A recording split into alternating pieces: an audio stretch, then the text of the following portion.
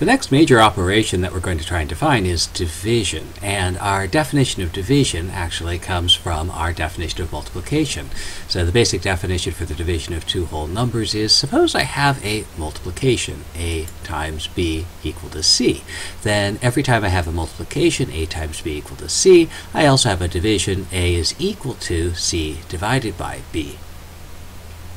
Now, this assumes that we have a division that in the usual language comes out evenly, which is to say that c divided by b has to be equal to a with nothing left over. And so we'll actually look at division with remainders a little bit later on.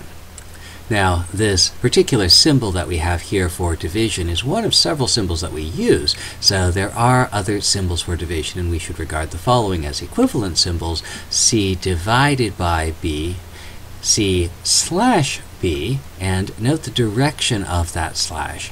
It's important to note that if I reverse the direction of the slash, the backslash, it is not going to be considered the same as c divided by b.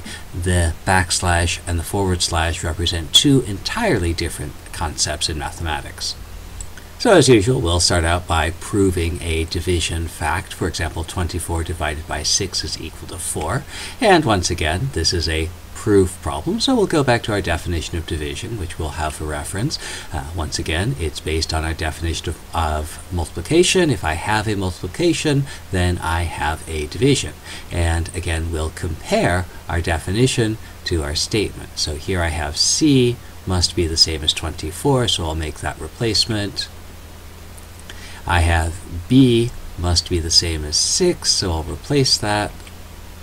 And then a is the quotient, and so I'll replace a with 4, and I'll make that replacement. And again, we'll add a little bit of words to make everything come out a little bit easier to read, and so I might say something like, since 4 times 6 is equal to 24, then 4 is equal to 24 divided by 6. And again, as a proof problem, what I have to include is the portions written in green.